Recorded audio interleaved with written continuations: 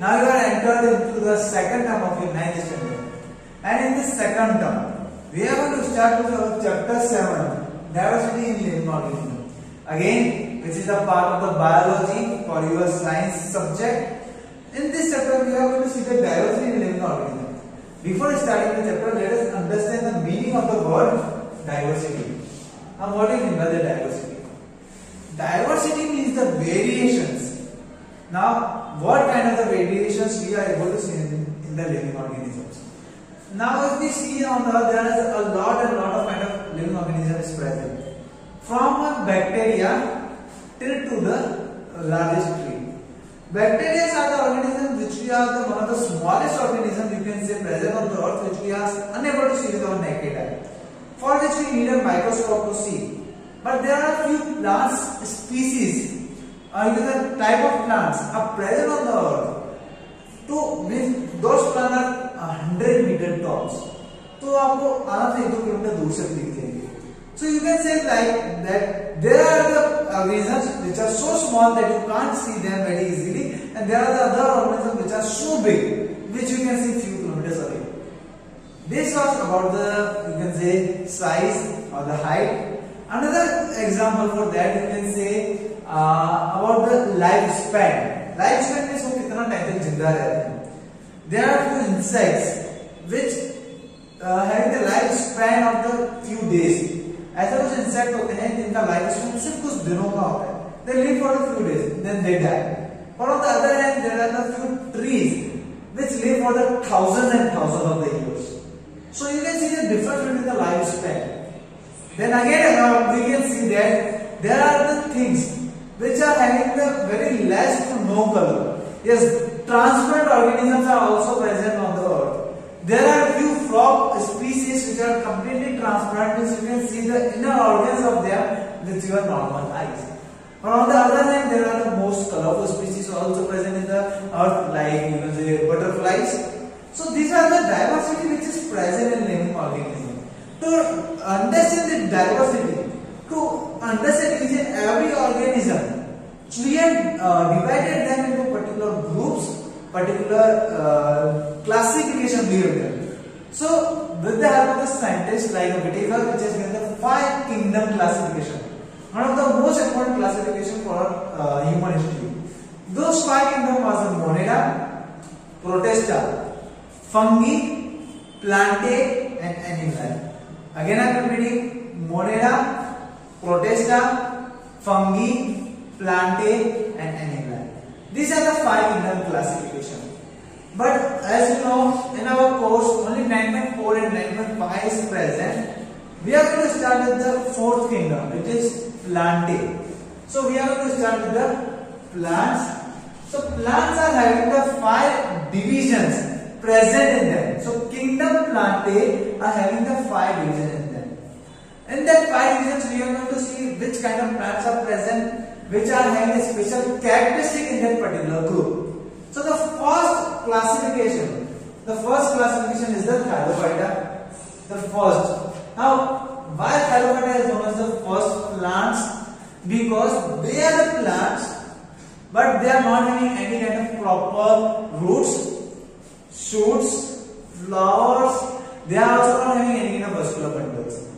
Because of all of this thing, we are considering the Thylophyta as the most basic plant present on the earth which we know. Another thing, they are mostly dominant in their aquatic life. मतलब उनकी पूरी life water में रहती है. It can be marine, it can be fresh water, but they are predominantly in the aquatic life. The second division in the plant is the Bryophyta.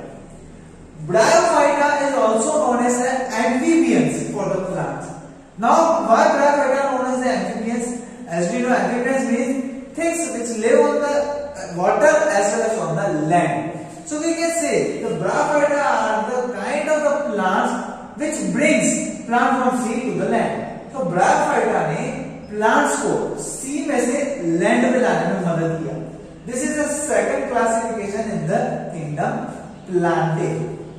Bryophyta was having the roots, shoots like structure or leaves like structure present in them.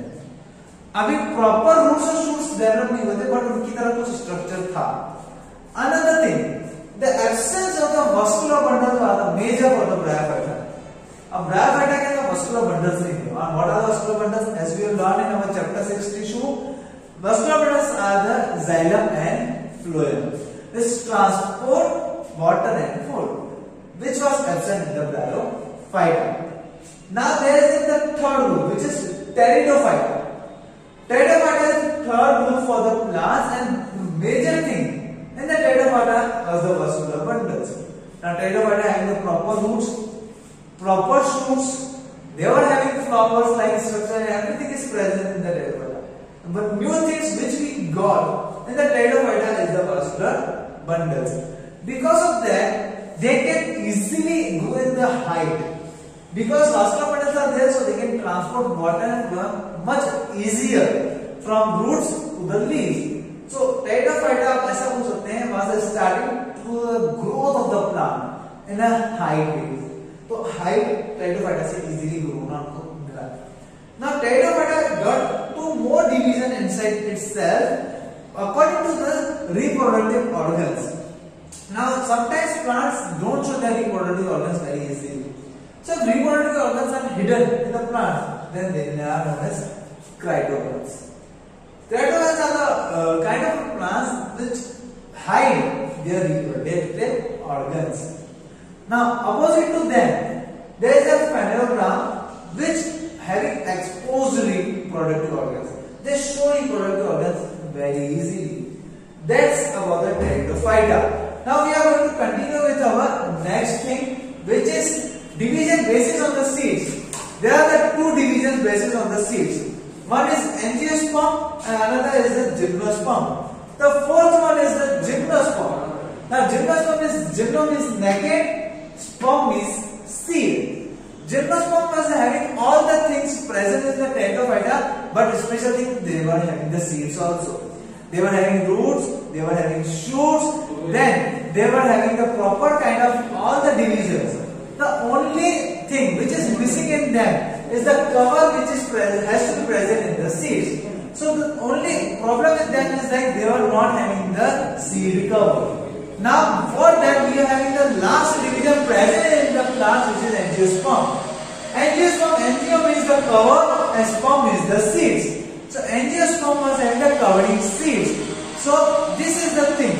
Angiosperm is having the covering seeds. Now on the seeds we are again having the more divisions. In the seeds they were having the proper food-like structure present for the plants to grow easily. And those structures are known as cotyledons. Now basis on that particular cotyledon, plants are the angiosperm are again divided into two. That is monocot and dicot. Monocot means the single cotyledon is present in them, and the dicot means two cotyledons are present in them. Another thing to know about angiosperms, they are also known as the flowering plants. They also produce the flowers. Means if flowers are present in them, they can fertilize those flowers to produce fruits. So fruits can be produced in the angiosperm because they are having the flowers.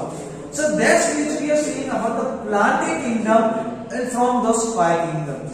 So let us revise what we have seen till now in a very short way. We have started with the five kingdoms given by the Whittaker, which was Monera, Protista, Fungi, then Plantae and Anguilla. These are the five kingdoms.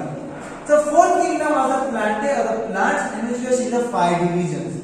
The first, the most basic kind of plants which are present on the earth, which we know, are the Thylophyta, which was having nothing, but they are only having the predominantly aquatic life. There was not having the proper kind of the differentiation between them. Differentiation का मतलब यही था कि उनके अंदर root shoots properly divided नहीं थे. After that, because of the differentiation, we got the second kind of plant, which are the Bryophyta, also known as amphibians. The only basic thing in them is the vascular bundles. So because of that, we got the pteridophyta in which vascular bundles was present. Now because of the vascular bundles, they were having the two more divisions about hidden and shown or exposed reproductive organs.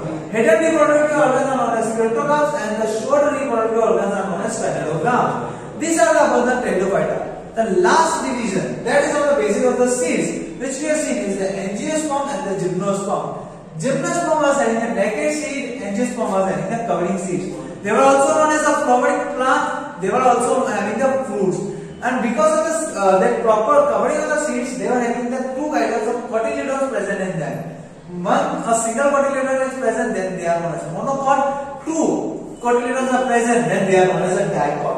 That's it for today's video.